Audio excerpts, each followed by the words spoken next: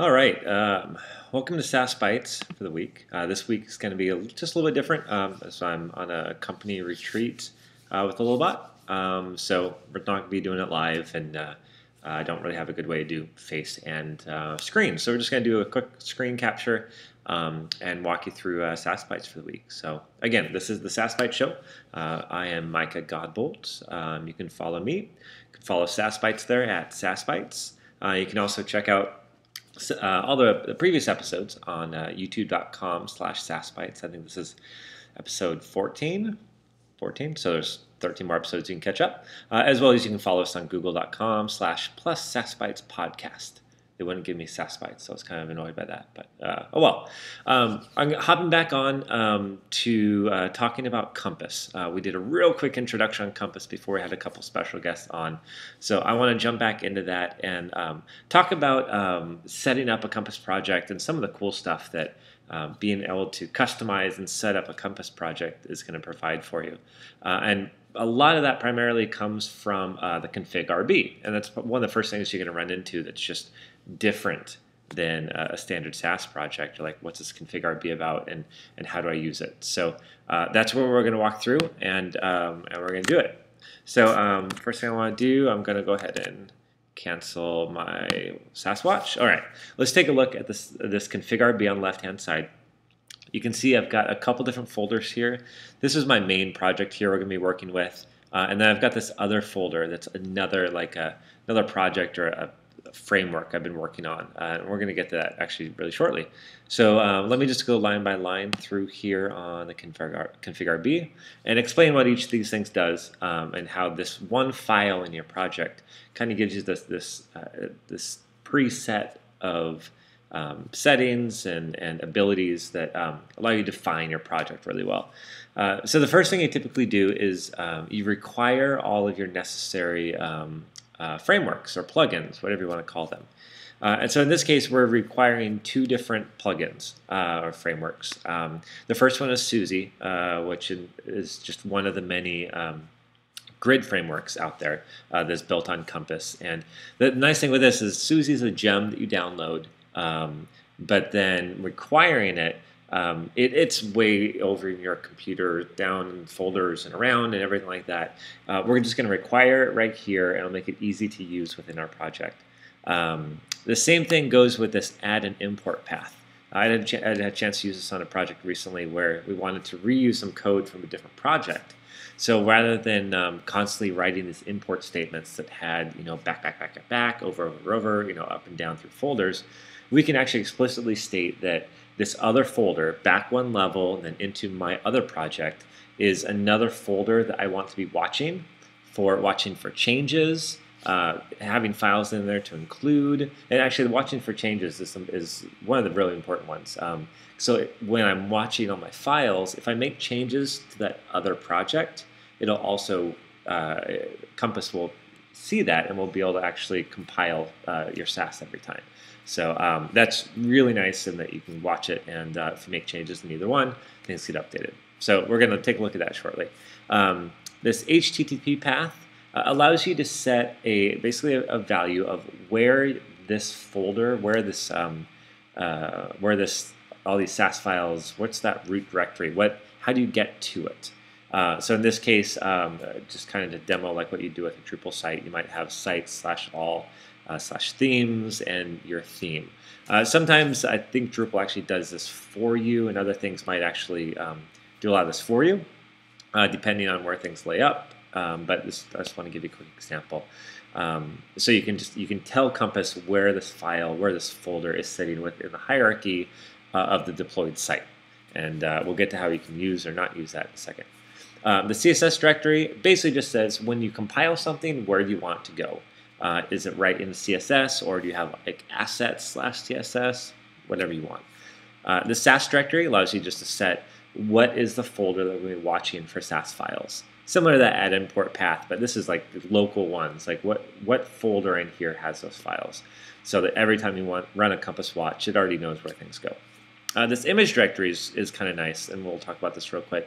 That you can tell Compass where that image directory is, so that you can actually run functions and just not worry about where, let's see, you can import images through a compass function and not worry about the actual path to that folder. I'll demo that here really shortly. And the other nice thing is if you happen to move it, then you don't have to worry about updating all of your code inside. So it just tells Compass where the images are.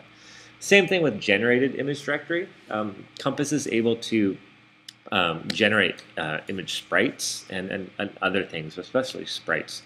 And if you can tell Compass where to put those images, typically those sprites you don't want to be committing to the repository. You don't want every single time you create a new sprite, it goes in the repo over and over and over again. So this gives you an opportunity to put all those in a specific folder and then just ignore that folder with a git ignore if you want to. JavaScript directory as well, just to say where that JavaScript directory is. Honestly, not really sure what Compass does with JavaScript, but it might come in handy at some point. All right, jump down. Here are some more of the options you can set. We have output style, so expanded, nested, compact, compressed. What do you want the finished output CSS to look like? Do you want it to be expanded, which is what we have on the right-hand side here? Do you want to have it nested, which is a little more compressed? Compact. Compressed is like almost no white space. So compressed would be what you actually would want to serve up to your actual server and serve on the website. Expanded obviously is going to be a lot nicer for viewing yourself and debugging and looking at your code. So as you're working on things, you typically want to just keep it expanded. Again, Drupal automatically compresses all of Sass. So all of your CSS. So if you're working in an environment like that, it might not even matter because oftentimes within that build process it already gets done. Relative assets, kind of what I was mentioning, how you can specify. You can use a function to call an image, and it'll automatically put the path in for you. It'll just allow you to choose, is that going to be a relative path or an absolute path? You can see right here. So sites, all, themes, my theme, and then the cat photo. So you can do an absolute path or a relative path. I'll show how that changes here shortly. And you can also do line comments, just a quick true false right there to determine if line comments show up. So I'm going to jump in the Sass file here real quick, and then we'll come back and change these and see how the output file actually changes because of that. So a couple things I've done here, obviously, in my screen.scss, I need to import Compass if I want to use any of the Compass stuff. You don't have to import everything. You can do like Compass/utilities or something like that if you just want it, but typically I just import all of Compass. I'm importing Suzy so that I can use the grid framework. But then you can also see I'm also importing my mixins. So my mixins is a folder within my project, and you can name it whatever you want, of course. But what you can see is all I have to do is import my mixins. I don't have to worry about the path or where it is. If I move it, I can just update my Config.rb. Anyway, it keeps things nice and simple. I can just import that project and then, require that project in my Config.rb right here. And then just import it or import any of the files I want to anytime as if it's a local project. So just like the Suzy, my mixins. So it's another framework that I can use. And that makes it just really nice and easy. All right, so we've got a couple things here. I'm just kind of going to demo of how these settings are going to change this output. So on my cat class, it has a background. And here's this this function in Compass that allows me just to call image URL cat.jpg. Because I don't have to tell it, or I don't have to specify what folder this cat image is in, because my Config.rb I've already said all the images are in /image folder. So I can just call this function image-url and say cat. Or if it's inside of a folder, it can be animals/cat or something like that. So the really nice thing is if I happen to either in a build process, locally all of my images are in one place, but when it deploys it's somewhere else, this allows you to change just that one variable, and your outputted data can change. So it gives a lot of flexibility. And then right here you can see I can use this include statement that is part of my mixin, my mixin framework, or my framework mixin, and it's just calling a couple random values. But you can see now I can use that include statement, that mixin, in my project. So it's being pulled in from this external directory. The nice thing here is say that you're building your own grid framework or building your own sets of mixins and functions and those kind of things. You can keep that in a project separate and then use that in all of your other projects without having to duplicate the code. So obviously green and 20 pixels isn't a big deal, but if you've done a bunch of code, a lot of custom functionality, and you want to continue to use that and continue to refine it in all of your projects, that's what this allows you to do. Have your own little custom framework. You can get a lot more detailed with it. I'm going to probably do an episode on that later on.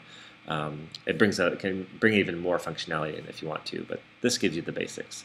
And then you can see right here, the span columns of 6 is part of SUSE. It's how you can call a column of 6. 12 is the default column, so I'm going to have a 6 column out of 12. So you can see on the side here, I've got a width of almost 50% with a little bit of margin. It does all the floating and all that. So that's what happens once you brought that SUSE project in. And that allows me just to use that without having to do anything else or specify where SUSE is and those kind of things. So that's one of the great things about Compass, is that it makes it really easy to start using some of these external libraries for your grids and for your breakpoints and for your buttons and for your typography and those types of things. So really powerful. So real quick, I'm going to make some changes here, and let's just take a look at what happens when I change some of these things. Relative assets. Let's do relative assets and line comments. And then we'll do compressed, just to take a quick look at this. I'm not going to change anything up here because you really can't see too much. All right. Now, one thing, anytime you make a change in the Config.rb, you're not going to see any changes until you restart Compass. So you have to, if you have a Compass watch going like this, you're going to want to stop it. You can see that Control-C to stop. Skip that version. Control-C to stop, and then you're just going to want to start a new one so it can see those new settings and work within those. So every time you run Compass Watch, it's going to check the Config.rb, and only when you start it. So now that we've done that, we can go ahead and hit save on here, and should have a change. Hey, look at that. Good. Okay, I just took a second to kick in. So you can see a couple things here. We've changed to, okay, we've changed to relative assets. So instead of having that full URL, it's just doing a relative path, relative from where that CSS file is. Because again, Compass knows where that CSS file is. So from the CSS file, you go up a directory, you go in images, there's your cat photo. This right here is a cache buster. This is just an extra string that goes on the end that's unique. It doesn't affect the actual asset or anything like that. It doesn't change the asset. Just every time Compass generates, it's going to put a different number on there, which helps bust caches. So if you are accidentally caching images, you can turn that off as well, but I just didn't want to mess with it at the moment. And so you can see here with this compressed, everything is crammed together with as little white space as possible. Oh, you know, with line comments, with compressed, it looks like it doesn't show line comments. That's the other thing about compressed output format is that it takes out all comments. Ironically, that's why it doesn't show up. So any standard comments, CSS comments you put in there are going to get removed at that point whenever you do compressed. So let's do nested real quick, and as I mentioned, we're going to have to stop it and do it again. Do a Compass watch.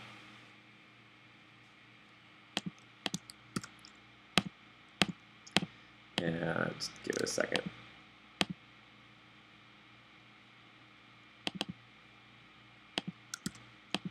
Hey, live demos. Sweet. All right.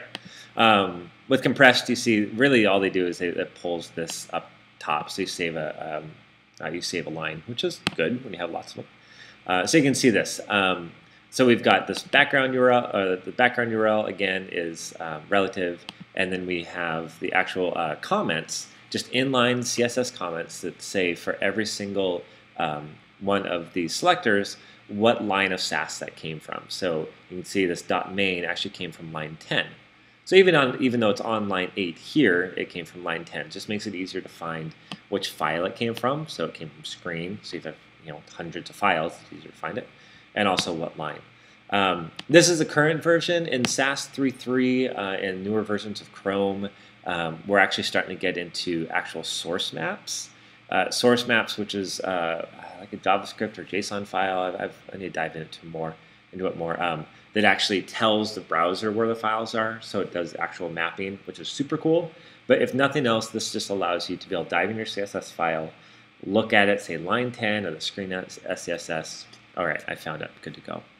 So again, Config.rb is it's all the settings that your Compass project might need. So all you have to do is say Compass Watch, and it's going to know it knows what plugins or frameworks to use. It knows about all of your like folder structure and where to find things so that it can find stuff, and also use some of those cool Compass functions like generating images and just finding the URL, as well as setting your output styles, your assets, line comments, and all those types of things. And of course, you're going to commit this Config.rb into the repo. So everyone that downloads this project, will have all these settings automatically. So that when you're actually doing so instead of doing a Sass watch and then telling it that, like, the different folders with all these different tags, all you have to do is Compass Watch, and it'll automatically know where everything is, and it's able to do everything it needs. So anyway, that's it. Again, yeah, a little bit different this week just because of where we're at. But I certainly want to get something up because I know Compass is a really great tool, and with a couple guests these last few weeks, I want to make sure to get something going. So hope you enjoyed the show.